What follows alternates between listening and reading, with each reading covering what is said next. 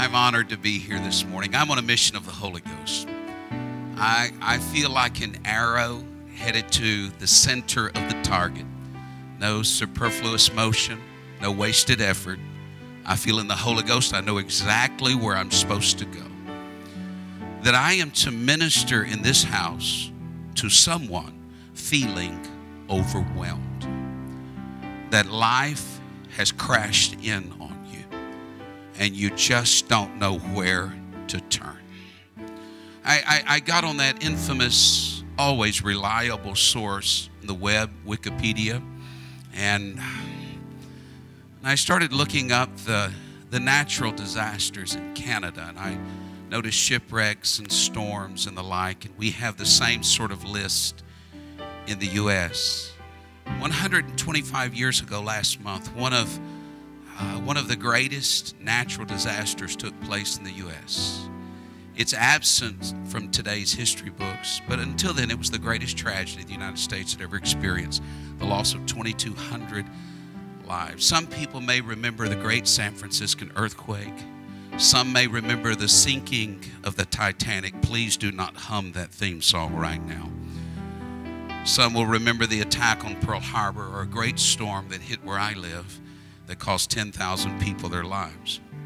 But almost erased from our collective consciousness is an event that was so simple but so tragic in Johnstown, Pennsylvania. It was on May 31, 1889, the South Fork Dam failed. And a few days prior, there had been a 12-inch rain in the area, and the emergency spillway clogged with debris. And the dam experienced a phenomenon known as overtopping, that the water started flowing over the top of the dam. And one of the dangers of an earthen dam is that when it's overtopped, the cascading water down the face of the dam can erode the foundation beneath. And on that day, the dam gave way and 20 million tons of water gushed out of the reservoir, bringing death to the valley inhabitants below. And I only say that to say this. I sense, if you will, that in the world that we're living in today, there is an overtopping taking place. That the emergency spillways and the coping mechanisms are no longer capable of keeping up with the difficulties we're facing right now. And you may have come in this house in Capital Community this morning feeling overtopped and overwhelmed. And the Holy Ghost has commanded me to minister to you today. Here's my marching orders. It's found in Isaiah 35. I am to strengthen weak hands in this building. My role here today is to make firm the feeble knees. And I am to say to anyone in this room that's fearful-hearted, you be strong and don't you be afraid, because your God's on his way. He is coming with vengeance, with the recompense, the reward of God. And I love this last line. He will come and save you. If you would allow me to minister just a moment, how to walk when you can't even stand. Would you just place your Bibles down right now and let's pray one for another. Father, I thank you for this unique privilege. What a tremendous honor to stand in this pulpit today, where so many wonderful messages have been delivered, God, given by your hand to your servants, oh Lord. I thank you, oh Father, in this house. I pray your blessings on every family represented here right now. Everyone in the sphere of influence, God, from each person in this room right now, Lord. And I pray for each individual, God, that you are going to strengthen someone in this house. You're going to give them the wherewithal and the inner resources and the inner bracing to stand against the last day storm. And I give you praise and I give you glory in the wonderful name of Jesus Christ. Put your hands together and let's praise him in the house right now. Oh, hallelujah. Oh, hallelujah, hallelujah, hallelujah. Woo. God, you are so good. You are so good. And I will bless the Lord at all times. Let your praise be in my mouth. In Jesus' name, and God bless you. You may be seated. And I apologize for this opening reference. I deeply apologize to Brother Woodward today. I deeply apologize. But I feel like the manager of a rogue Starbucks shop in Manhattan. When the superstorm Sandy swept up the Atlantic seaboard in 2012, you may remember it was a bizarre storm. It was formed of a hurricane and a northeaster, and it was just a devastating area and hit the major population centers of the U.S. and the havoc that it caused. Everything started shutting down. At that time, there were 202 Starbucks shops in Manhattan Island. I'm ministering to somebody right now that you didn't get your caffeine this morning. And you know, the church I pastor, it has Keurig coffee pots on every pew. I'm teasing. But as the storm approached, most managers began the shutdown procedures, put up the closed signs in the windows, and Starbucks had sent out notices from Virginia through Maine asking the stores to close at 2 p.m. But one shop, that 0.5% in Manhattan, said, you know what? I just feel like when a rough time comes, people need to connect, and people need to sense that this too shall pass. And so the manager of the Starbucks restaurant adjacent to the Marriott Marquis in Times Square of New York City did the unthinkable. He pulled down the close sign and he opened up. And soon the caffeine junkies started making their way through the hurricane to the Starbucks shop. One customer said, "The world is a scary place without Starbucks." Another one said, "I ordinarily come to Starbucks 4 and 5 times a day, and I can't imagine my life without it." Or here's a picture of a young mother, Bethany Owings, who saw on Facebook that this rogue Starbucks had opened. She carried her 18-month-old daughter 10 blocks walking through Hell's Kitchen to get to that Starbucks shop. She said, you know, there's nothing else in the world I would have gone out the storm for but a cup of coffee. It was called the last Starbucks standing. Well, you may scoff and you may deride and you may ridicule, but let me just tell you, if you've ever been through the storm of your life, you know, when you're feeling overwhelmed and your world is shaking, and you begin to look for anything you can hold on to. Any rope, any anchor, any hold, any relationship, any listening ear, any caring heart. It's not a very progressive forward theme, but sometimes you just want to put on the church marquee, "Still standing," or "Still trying to stand," or better yet, "I fell flat on my face, but we're trying to get back up again." Because we live in an overwhelmed world, and the avalanches of the last days have begun. We are being overtopped and overwhelmed by a flood of last day issues and thoughts that are eroding the foundations. We are living in a day that what can be shaken is being shaken.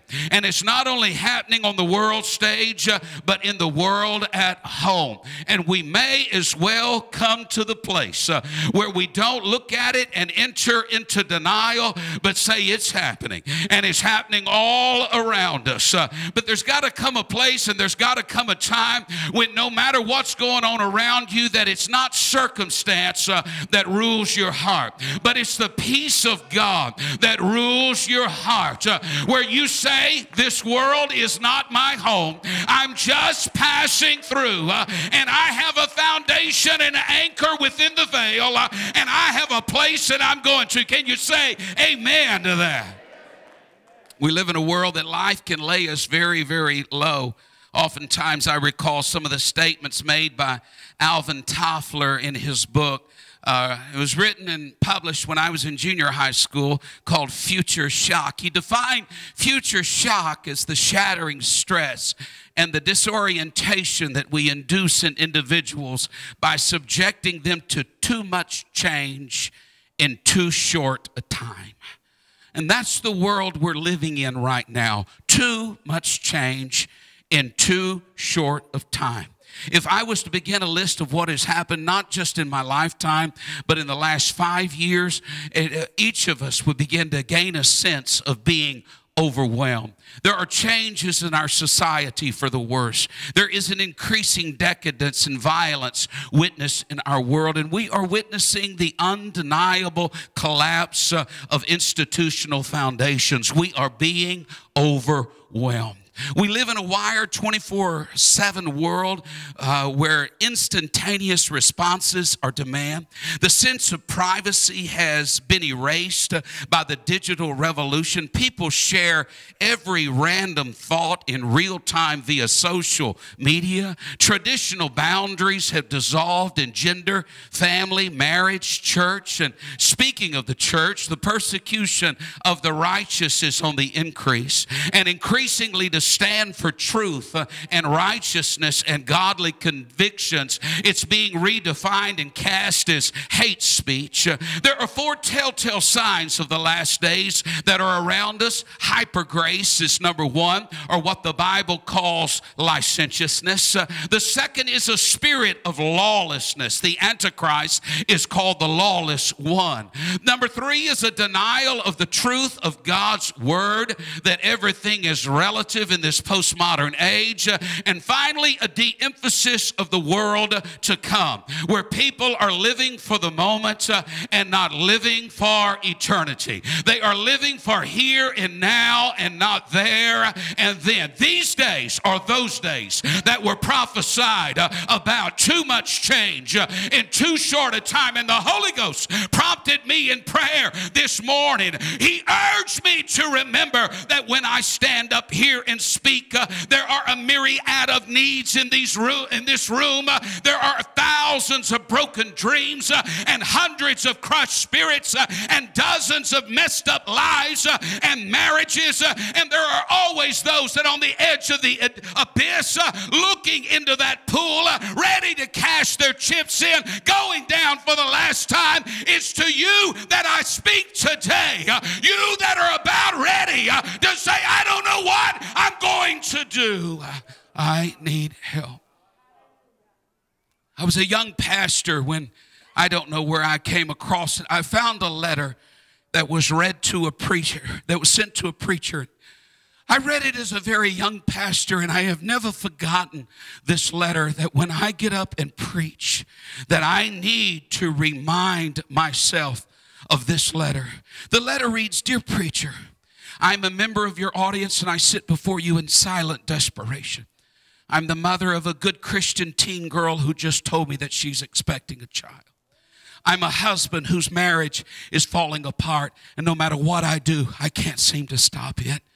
I'm a child who has tried hard to win the affection of my dad, but all I hear from him is how many times I fail.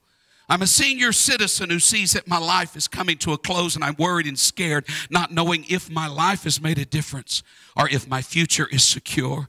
I'm a father of 3 children, and the doctor just told me that my wife can't possibly live for more than a couple of months. I'm a widow who sits alone in my home, so lonely, yet no one seems to care. I'm by all accounts a successful man who's gotten everything he's wanted in life, but it hasn't been enough. I'm blue, I'm depressed. I don't even know why, but I can't go on living like this any longer.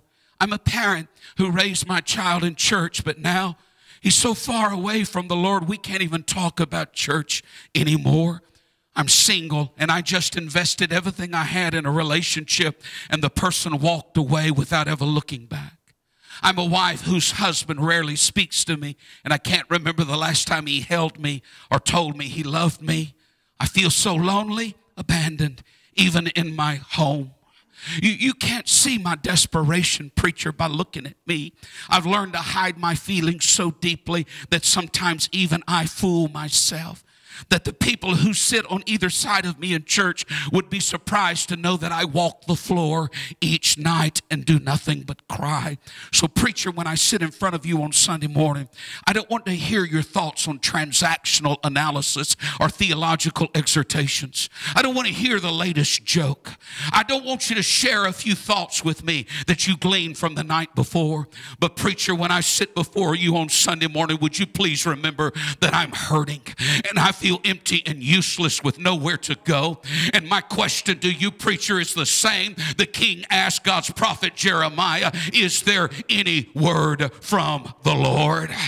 I hear the same cry that Jeremiah heard thousands of times each week and month. I hear the same cry that Ezekiel heard when people asked him and said, I read the newspapers. I see what's going on.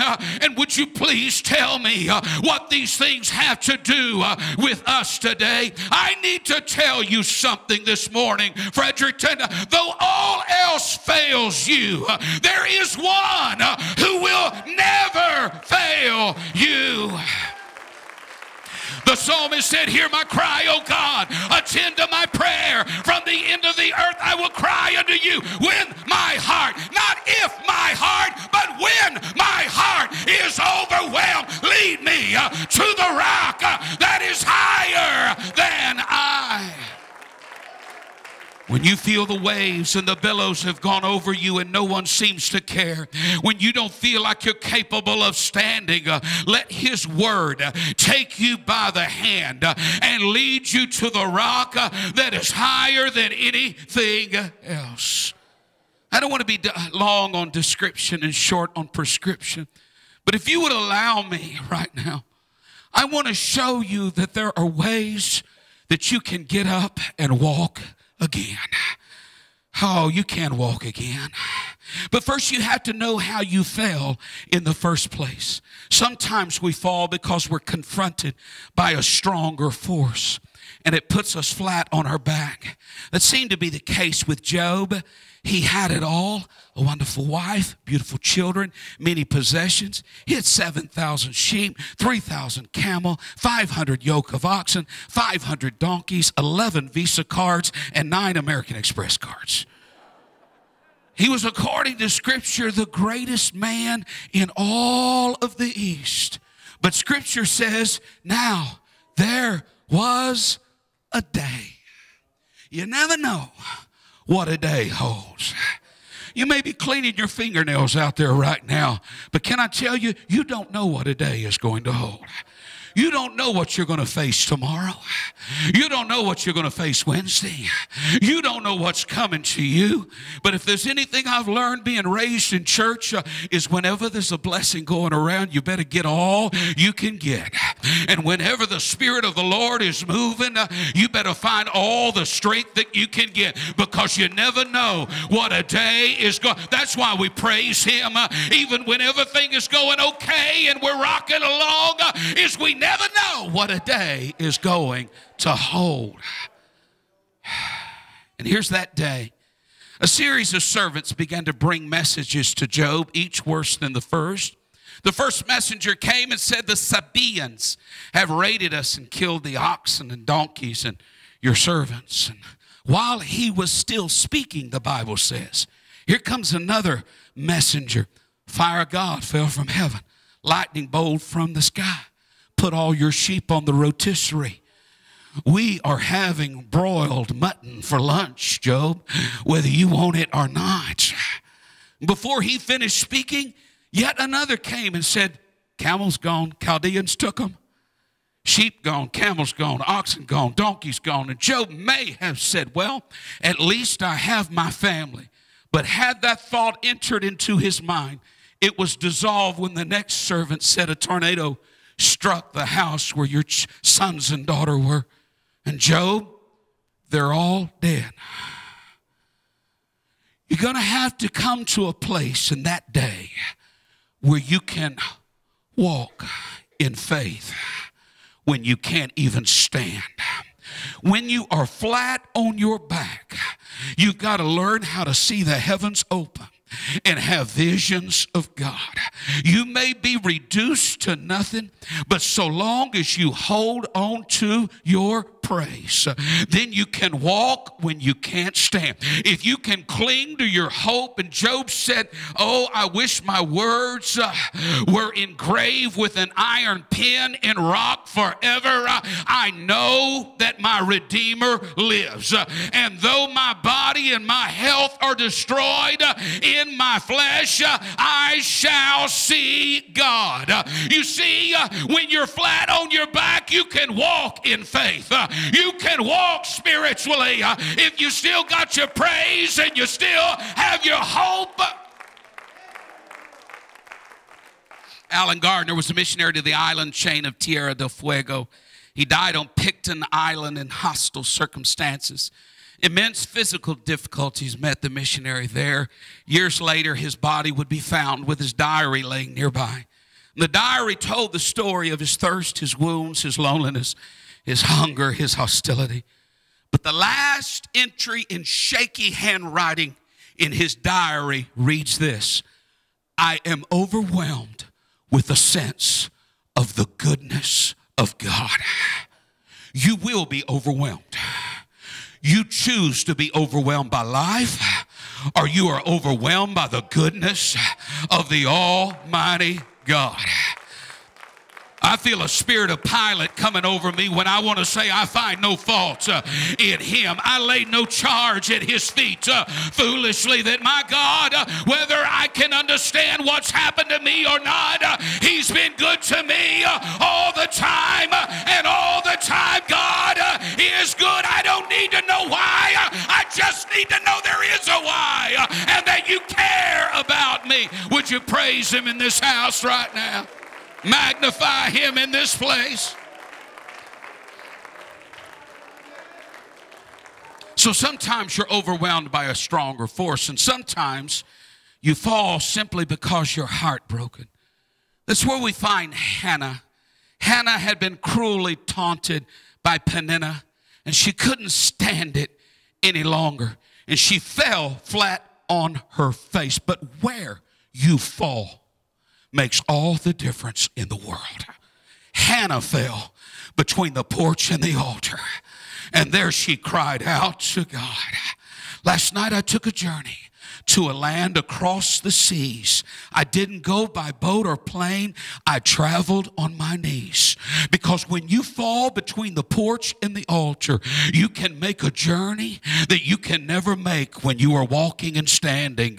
Hannah traveled on her knees that day. The moon is 250,000 miles from planet Earth. The sun, 92 million miles. Nearly 40 years ago, NASA's Voyager 1 took off for the edge of the solar system, traveling at 38,000 miles per hour. It has now traveled billions of miles, and we hear that it's finally reached the edge of our solar system. It took 40 years to get to the edge of our solar system, but we will have to wait another 40,000 years until that little man-made object gets to the nearest star. But on that day, between the porch and the altar, Hannah made a journey instantaneously into the throne room of heaven. She made a decision. I'm going to fall somewhere, but I choose to fall in the presence of the Almighty God, because he can take me places that I can never go by myself. When you got nothing left but God, you got enough to start all over again.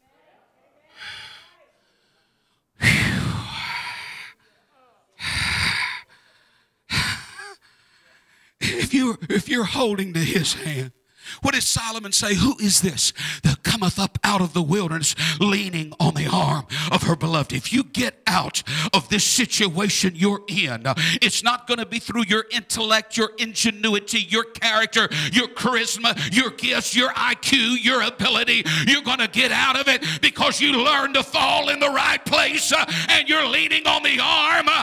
We used to sing a song, leaning underneath of the everlasting arms of God.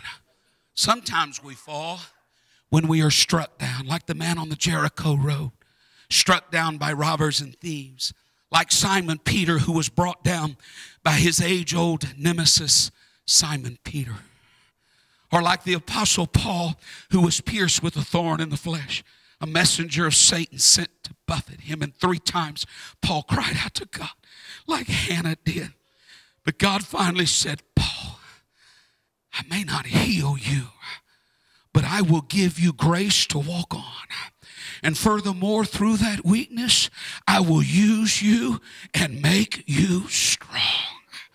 It was a couple hundred years ago, a young couple, Simon and Monique, gave birth to a bundle of joy. A boy named Louis, a boy who was all boy. They lived in a small house near Paris, and Simon was a harness maker, and leather tools were very dangerous. And so the boy was always warned, don't ever enter into father's shop alone. But the boy was irrepressible. And at the age of 4, he slipped into his father's shop and began to play with the leather tools. And one of the tools was an awl, a sharp instrument used to punch holes in leather. Louis was holding the awl when he stumbled, he fell, and he punctured one of his eyes with that tool. At first it looked okay that he would save the sight in that one eye, but the injured eye became infected. And the boy kept rubbing his eye, and soon the infection went from the damaged eye to the healthy eye. And at the age of 4, Louis became completely blind. He was fortunate in this sense that he studied at the Royal Institute for Blind Youth in Paris. He excelled as a musician, and I've learned this, that when you struggle in one area, God allows you to grow in another area. But at the age of 12, Louis began to ask the question, how can the blind read? And his mind went back to a tool in his father's leather shop, the awl. And when Louis returned home for the summer, he found the awl and he used it to form a series of raised dots for what the French military called night writing. And with the very instrument that had blinded him, Louis Braille worked until he created a system of dots wherewith the blind could read and write. What is your awl? What makes you crawl? What humbles you? I've lived long enough to know that what brings you down is not your enemy. It's your friend in disguise. And if you're struggling right now, that is not just the enemy you're facing, but my Bible says, my Bible says this, all things work together for the good. That anything that's humbling you and caused you to fall, that there's something good in the midst of that. And if you're struggling right now, that there is something that can get a hold of you and help you get back on your feet again, that God is going to use that instrument that hurts you to turn around and bless other people. Paul said in 2 Corinthians that the blessing we received when we were afflicted, that we give to other people, that what you're going through may not be about you at all, but God is trying to bless somebody nearby you, and he's trying to teach you the lesson where you're going to get a hold of something and you're going to be a blessing to somebody else. Blanchard once said, for daily need, daily grace. Sudden need, sudden grace. But for overwhelming needs, there is overwhelming grace. And so my message this Sunday morning is what Jesus said in Luke 5, and you remember the story, when a paralyzed man couldn't even stand, and 4 of his friends walked him to Jesus Christ, and they carried him to the roof. They lowered him in the presence of Jesus, and Jesus said, which is easier, to say your sins be forgiven you, or rise and walk? That's my message to you right now. Get up and walk again. I'm not talking about willpower and pulling yourself up by your bootstraps. I'm not talking about Norman Vincent Peale and the power of positive thinking. I'm certainly not talking about wishful thinking. But Dr. Martin Luther King once said, if you can't fly, then run. If you can't run, then walk. If you can't walk, then crawl. But whatever you do, you have to keep moving forward. You say, preacher, how do I move forward? It's a hands and a feet proposition. The scripture says, strengthen the weak hands, hands that have lost their grip. Hands that are no longer capable of holding on with the strength they once had. Strengthen the weak hands. How do we do that, Pastor? We do it this way. By believing that even though my grip is weak, his grip is strong. George Beverly Shea used to sing at the Billy Graham crusades, and in occasion he would ask for song requests. And one day he wrote in his biography, he said, I received a song request that was rather unusual. The title of the song is poor grammar but great theology. God's grip don't slip. Your grip may slip, your hands may grow weak, but oh, he is powerful to save. His arm is not short. Oh, when you don't feel like you can go on any longer, he can reach and save to the uttermost. That's what my God can do. Oh, praise God. Brother Gurley, how can I rely on the grip of God? You need to believe that God is at work in your life. He's either healing you or giving you the strength to face what you're going through. When you can't hold on to him, he's got a hold of you. You need to believe that and don't ever let go of that. Make firm the feeble knees. Be strong in the Lord and in the power of his might. And when you're not strong in yourself, find your strength in him. I mentioned, I think it was yesterday or the day before, about King Saul when he was at Gilboa. And you remember he and his 3 sons perished at Gilboa because of the father's disobedience. And the Bible says when David heard the news that King Saul, his nemesis and predecessor, had perished, he did not rejoice. He did not dance, but he grieved. He grieved because he said there on Gilboa's hills, the shield of the mighty was cast away. The shield as though it had not been anointed with oil. You see, back then, the shields were not metal and bronze, but they were hoops of wood over the which leather was stretched. And to be supple and effective in battle, the shield had to be anointed with oil. That's why the major prophet said, "Arise, princes, and anoint your shields." That there is something magnetic and powerful. I've studied Ephesians 6, and so have you, and we've gone through the believer's armor, starting with the helmet of the hope of salvation, and we talk about the breastplate of righteousness, the belt of truth, the feet shod with the preparation of the gospel of peace. And in one hand, you have the sword of the Spirit. In the other hand, you have that mighty shield of faith. But that's where we often stop, and we don't go on any farther. But if you keep reading on, it says praying always in the Spirit. In the Spirit. And one of the abiding emblems of the Holy Ghost in the Old Testament is that of oil. That if you are going to stand in the evil day, you better make sure your shield of faith has been I feel the Holy Ghost in this right now. You better make sure. Well, Brother Gurley, I talked in tongues when I was 16. You need to be renewed in the Spirit. There needs to be, when you're facing the evil day, you need to make sure. It seems that Saul had gone into battle. He had consulted the witch of Endor. He had consulted the carnal, but he forgot to anoint his shield with oil. I don't know about you, but I want to make certain in the day when everybody is being overwhelmed, how I have a word for you. Be filled with the Spirit. Let there be an anointing from heaven that comes and graces you. I was reading a book about warfare a while back.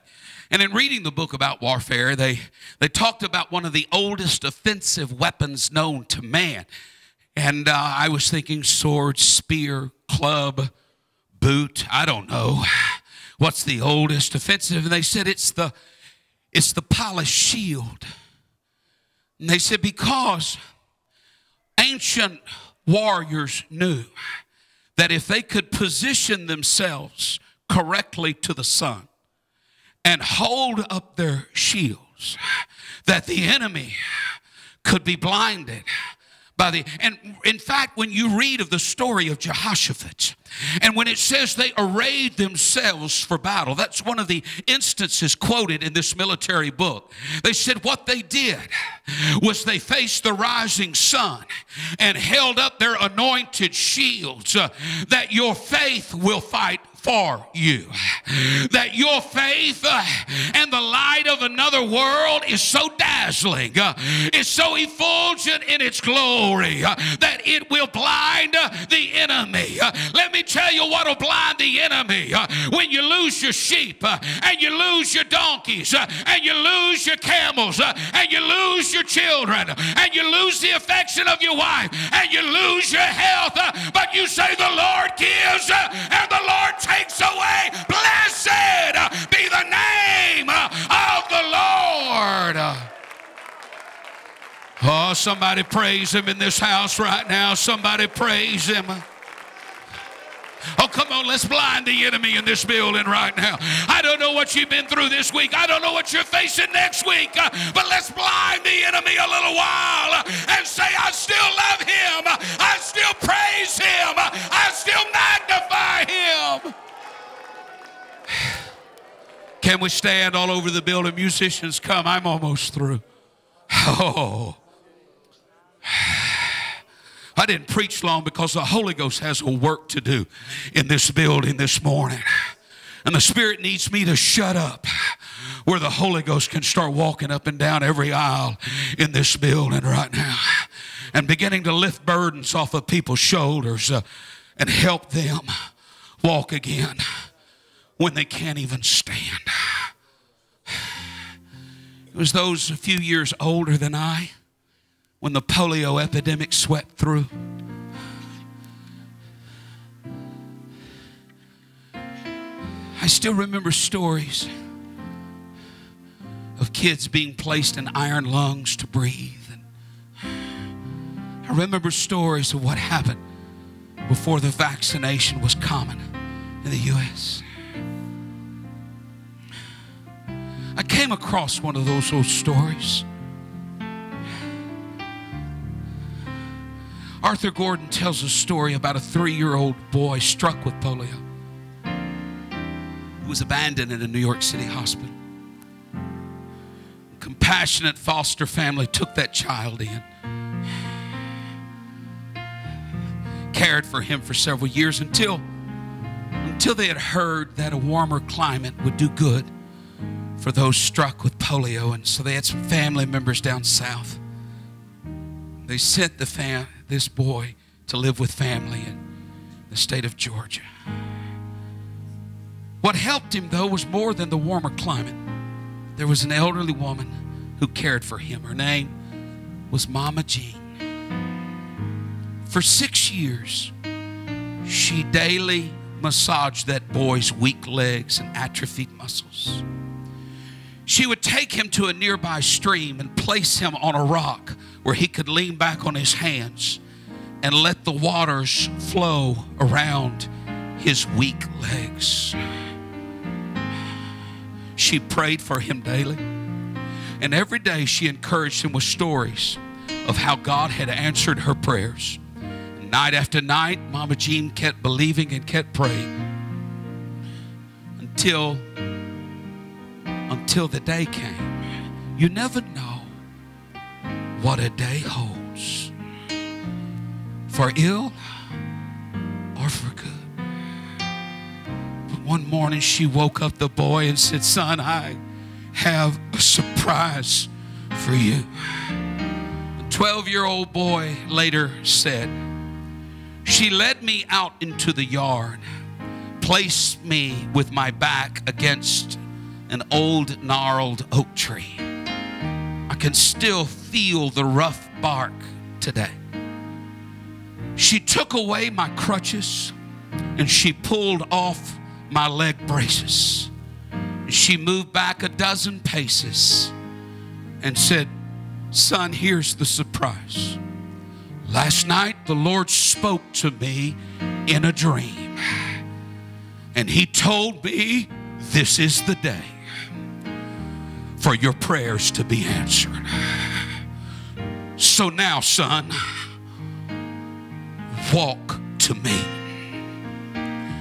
He said, my instant reaction that day was fear. I knew I could not walk unaided, and I had tried. I shrank back against the solid support of the tree, but Mama Jean looked at me with tears flowing down her face and an earnest look, and she said, son, walk to me. I burst in tears. I begged. I pleaded. Her voice suddenly was no longer coaxing and gentle, but full of power and authority when she said, boy, you can walk.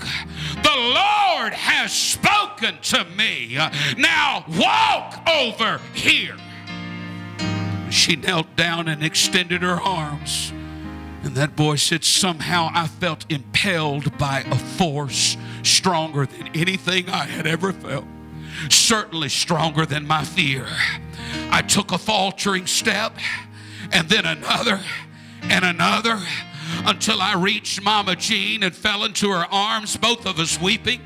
It was 2 more years before I could walk normally, but from that day forward, I never used crutches to believe. I'm on a mission of the Holy Ghost to tell you, if you don't have the faith to believe, I do, and others do in this building, because we've been where you're at, and we've watched God defy impossible odds and put us back on our feet again, and we learn to walk not on our power, but on the power of the Holy Ghost. I'm not speaking so much of physical infirmities. I'm speaking of the unseen world of the inner man right now, that you may feel overtopped and overwhelmed. Your world may have crashed in on you. Can I tell you right now, on this day, on Sunday morning, June 29, in the year of our Lord 2014, this is your day to get up from the ashes of defeat and say, I'm not staying here any longer. And I'm not going to live a life of fear and dread and discouragement and doubt and hurt and misery. But I'm stepping into my promise, the promise of the Lord, and I am going to walk in the power of the Holy Ghost into the calendar that He has set before me.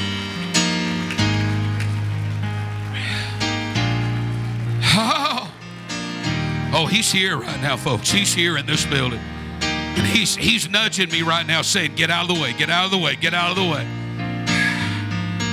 Before I step back and let the Lord have His way in this building, let me tell you this. He can't move until you move. We used to sing a song when I was growing up, if you take one step, He'll take 2. It starts with you. You've got to say, Lord, I want a blessing more than anything I've wanted in my entire life. And you have to bid adieu to your pew and say, I'm out of here. And I'm going to find myself a place around the front in every step I take. Whew. I'm pulling a Romans 16:20 with every step that I take, that the God of my peace shall bruise Satan under my feet. Under my feet. I've got to move to get him underneath my feet. I may be shaky. I may not do it just right, but I am moving into the realm of the blessing, and I'm going to receive what I need in the Holy Ghost today, that God is going to do it right now.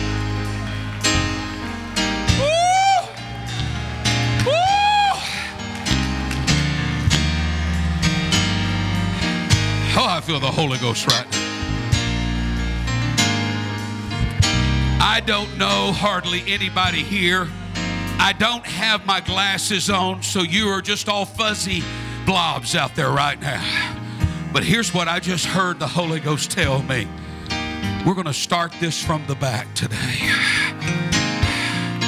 I want the back row just emptied out right now. Would you start moving all over in the back row? And then the next to the last row, just start moving. Start moving right now. Start moving right now. Oh, I feel the Holy Ghost. As quick as you can, as swiftly as you can, start moving. Those in the balcony, come on down. I feel the Holy Ghost. We're starting from the back today because I just feel that somebody snuck in here today with a great need in your heart and mind, and you said, I'm just going to go and see the next row, come on, and the next row, come on, and the next row, come on, and the next row, come on. Oh, just press in as close as you can. Get them right to the edge right now. Oh, the Holy Ghost, altar workers, ministers, come help me. Come help me because somebody is going to be set free. Somebody is going to be delivered in this building. Next row, come on. The next row, come on. Hasten, hasten. The front rows are waiting on you. Come ahead, come ahead, come ahead, come ahead. Just keep pressing in. Just clear the aisles out. Keep pressing in. Spirit of the Lord is wanting to move in this place right now. Oh, hallelujah. This is beautiful. Isn't this beautiful? Turn around and grab a hand of somebody next to you right now. I'm not going to stop till the Holy Ghost tells me to stop. Why don't you bring them and say, would you come pray with me? Oh, there is an anointing in this building today. There is help in this building today. Oh, I feel the presence of the Lord. Can you feel him in this building right now? Can you feel him in this house right now? You're going to walk again. I know. You're going to get up and start